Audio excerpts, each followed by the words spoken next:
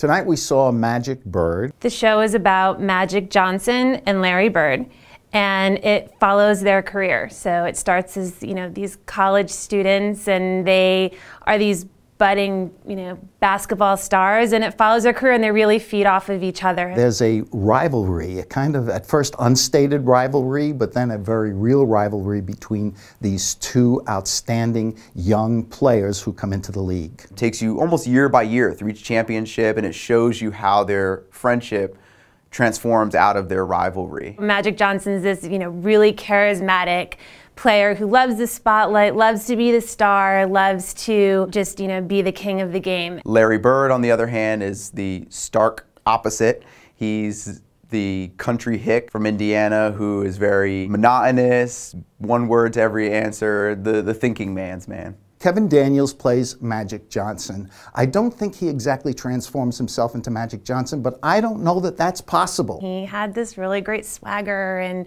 this confidence, and but you loved him, and I thought he was really great. Tug Coker as Larry Bird stood out to me. I think he nailed Larry Bird. I love the way he underplayed everything. I love that very subtle sense of humor. I think he transforms himself into Larry Bird and does a good job of it. All of the supporting characters, aside from the people who play Magic and Larry, play all different types of roles. So they play parents, they play drunks at a bar, they play managers, media people. I wasn't sure who everyone was. I was a little confused by that. I noticed that some people in the audience got that because they laughed at lines that I didn't exactly know the history, because I didn't exactly know who was speaking on stage. So that was a little bit confusing for me. Throughout the show, there's all these different videos of different news clips and commercials and games, which is really, really cool, and kind of gives you a feel for like you're really part of that era and that time. I thought the show was okay, to be honest. The play itself and the script was a little weak.